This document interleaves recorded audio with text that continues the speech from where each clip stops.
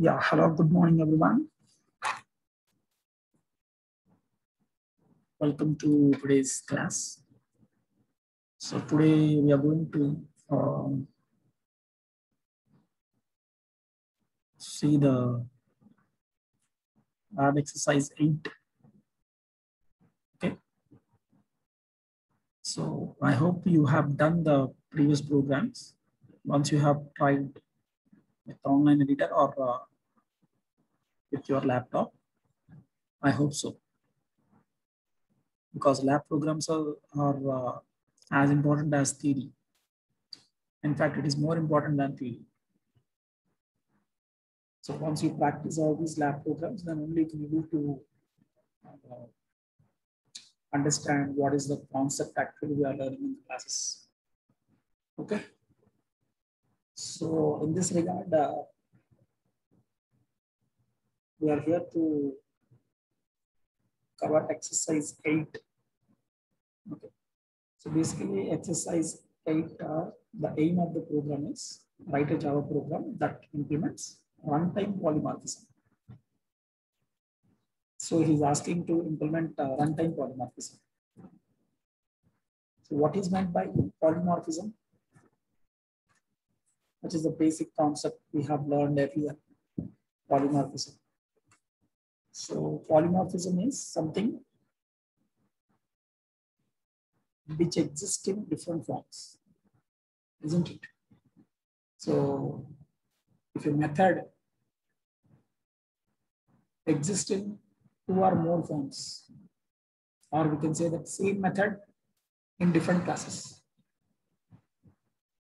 So as the in general, we can say that same method can be implemented with same method can be defined in different classes, but with a different body. Okay.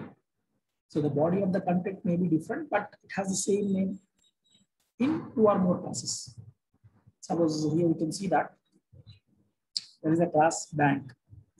In that class bank, there is a method called interest, and it has a body return 0. Okay. Similarly, there is a class SBI, which extends bank. That means bank kona properties and SBI and class correspond.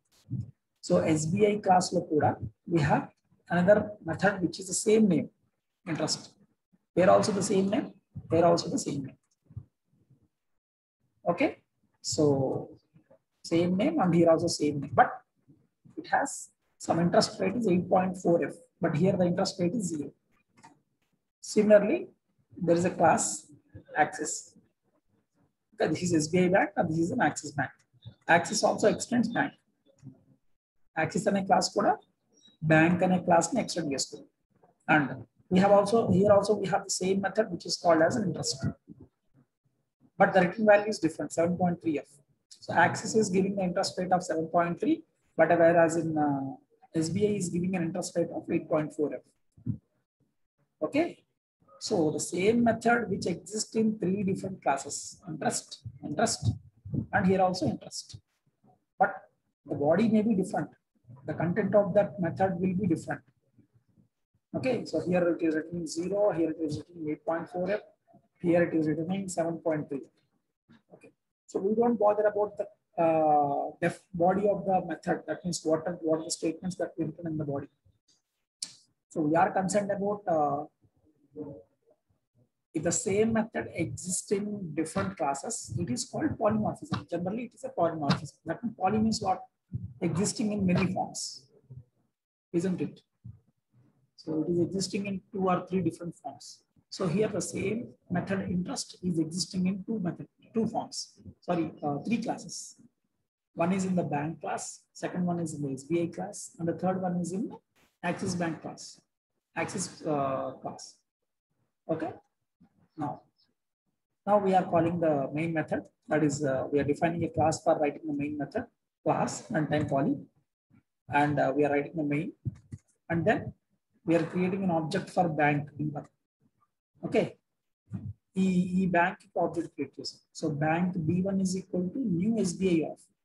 So this is called something reference variable created. Okay.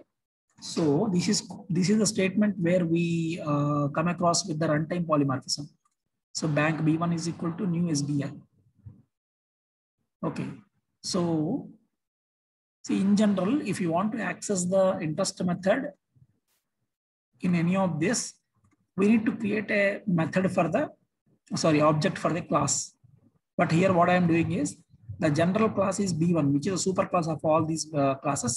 So I am creating an object for bank B1 is equal to, and I am assigning the memory for SBI class. Okay. So this SBI in turns refers to B1. Similarly, bank B2 is equal to new axis of. So here I am creating an object for bank B2 and then assigning the access class to this object B2. Okay, so this is the statement where we can come across with the runtime polymorphism. Okay, so now bank B1 is equal to new SBI of. With the help of this B1, I can refer all the methods which is there in the SBI. SBI class lo unna methods annitni kuda nenu refer cheyochu. Elaga ee bank ki object create chesi. Yes sir, ila enduku chesaru ante ee bank anedi enti ఈ రెండిటికి super క్లాసేగా, ఎందుకంటే SBI extends bank, Axis also extends bank. So that's why we are writing this bank B1 అని direct గా మనం ఇలా call చేయొచ్చు. Bank B1 is equal to new SBI of. This can happen only when the inheritance exists in between the classes. Inheritance అనే concept ఇక్కడ ఉంది కాబట్టి మనం చేయగలుగుతున్నాం, లేకపోతే చేయలేం. Okay. So that's how we can do this. Bank B1 is equal to new SBI of. Then system.out.println. Then with the help of this B1 object, we can call the interest. Okay. So there is a method exists in the SBI interest. So when you call this interest method, you will get SBI lo unna interest method call ayi akkada meeku unna value meeku bayitiki vastundi, which is 8.4f. Alage you are calling a bank B2. That means we are creating an object B2 for a bank, and I am assigning access class to this B2. Now what happens is, if you call B2.interest, it will get the value from access class ane dan nunchi meeku interest vastundi. That means 7.3f. Okay.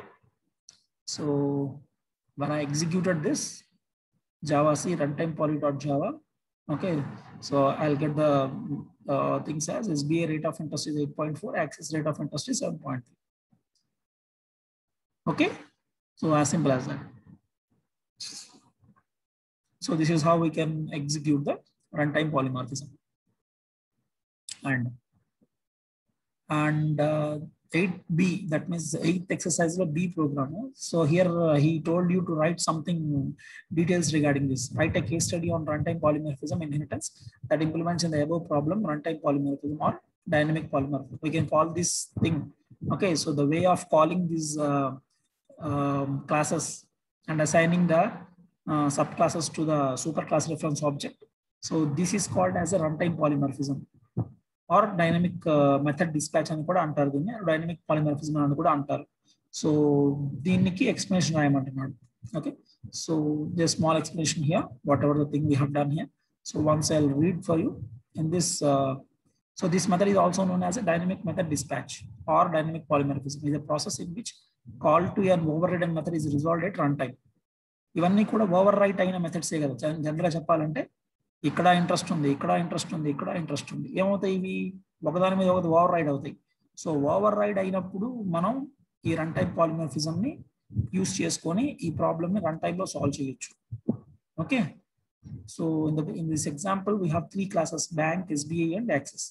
Bank is the parent class and SBI and access are the child classes. That's what I told you.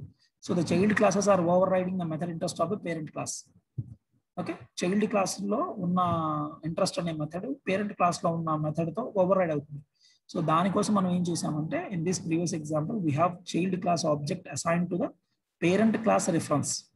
So the statement, ఈ statement రాసాం చూసారా మనం, bank B1 is equal to new SBI of. This is nothing but child class object. Okay, so what is child class object SBI? So it is assigned to the parent class reference. So B1 is nothing but it is a parent class reference variable. Okay, so దానికి మనం assign చేస్తున్నాం. Assign చేసుకొని దీని ద్వారా ఈ reference variable ద్వారా దాంట్లో ఉన్న మెథడ్స్ ని మనం యాక్సెస్ చేయొచ్చు. That is what the main intent of this programme is. Okay, అర్థమైందమ్మా? So this is how we need to proceed with the runtime polymorphism. This already we have explained this concept when we are discussing about method overriding in Java. Already dynamic method dispatch and enti ivanni kuda discuss chesamu, but that is what in the lab exercise also has been given, right? So that is the program, which is a lab exercise 8. Okay, so do practice all these programs, and if you have any queries regarding that, you can WhatsApp me. Okay, so that I can explain. Right? Thank you.